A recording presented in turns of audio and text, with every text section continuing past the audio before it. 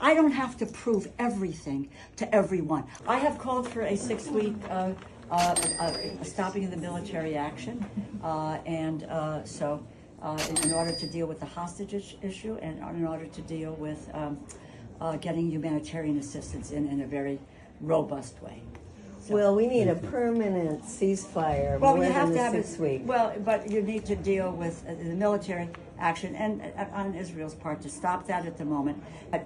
The issue at the moment is let's get humanitarian assistance in, let's deal with settler violence, let's move to a two-state solution, which we can do. People are agreeable to doing that, and to move the Israeli government to doing that. And in the meantime, I hope internally in Israel that there will be a change of government and that we will have other people other than Prime Minister Netanyahu in charge. Well, we certainly would like to see a change of government, but we really feel like you're not giving enough emphasis to the horrific attacks that have left over 30,000 people dead. My friend, I'm working every day to get humanitarian assistance in, to stop innocent people from being killed. And did you hear what I said about stopping the military effort at this moment? But not to just stop a pause along. My friend, you have to negotiate a ceasefire. There's never going to be a negotiation with Hamas. Never.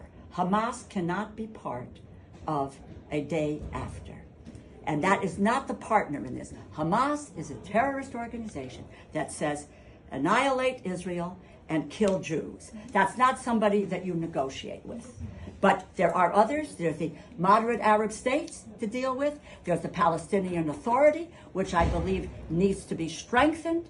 We don't want to be supporting the Israeli government, whether it's Netanyahu or wherever come. This is 75 years of oppression. This is not just Netanyahu. My friend, Israel has every right to defend itself, as they did. Killing innocent civilians and starving them to death is not defending oneself. No, my friend, if you see my statement, read it.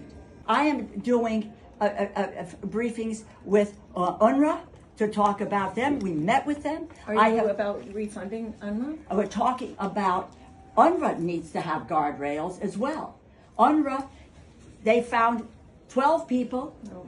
Well, you say no. There's no evidence. There's no evidence. Well, but others... Even if there were, there are thousands of people that work for UNRWA. There's more criminals in Congress. There's more criminals in Congress than Whoa.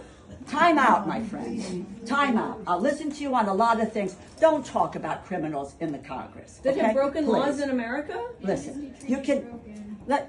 Let's just deal with the current issues. Okay. And you don't even know about my work with UNRWA.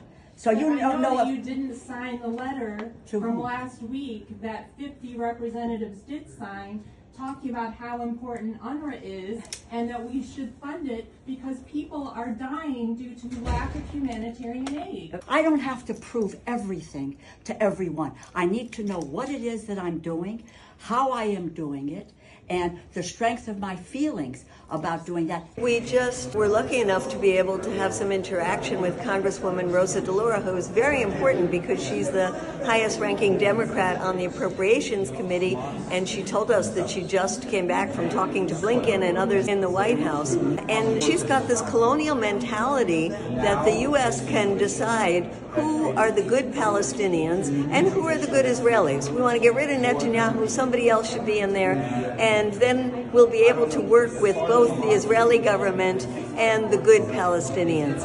And it's such a crock of crap because the U.S. cannot determine who are the Palestinians who are going to be in charge, who are the Palestinians that have support of the Palestinian people, and they also can't determine who is going to be in charge in Israel. What we can do is withdraw our support, which is what we asked her to do. Stop giving the Israelis weapons, but she wasn't going in that direction.